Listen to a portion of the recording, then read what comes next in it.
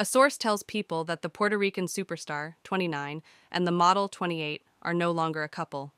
The pair were last spotted together at the Saturday Night Live afterparty in October, when Bad Bunny took on double duty as host and musical guest on the show. Representatives for both Bad Bunny and Jenner did not respond to People's requests for comment. The recording artist, whose real name is Benito Martínez Ocasio, and Jenner first sparked romance rumors in February when they were spotted joining Hailey Bieber and Justin Bieber on a double date. At the time, a source told People that they were introduced by friends after the rapper relocated to Los Angeles. Kendall recently started hanging out with him, the source said. She likes him and is having fun.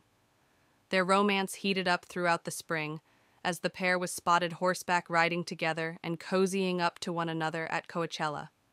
After enjoying a vacation together in Idaho over the summer, a source told People, "They definitely seem in love and super serious." In September, the former couple made their front-row debut at Milan Fashion Week. The two looked stylish and relaxed as they sat next to one another to watch Gucci's Spring-Summer 2024 fashion show.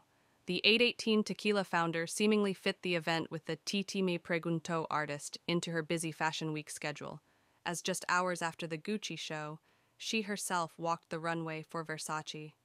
Though the hitmaker expressed that he didn't want to clarify anything regarding his private life in the October issue of Vanity Fair, he did reveal that there is someone in his life who he has tried to improve his English for. "With some people, I speak English. With some specific people," Bad Bunny said. "With one of them, I couldn't talk to her before."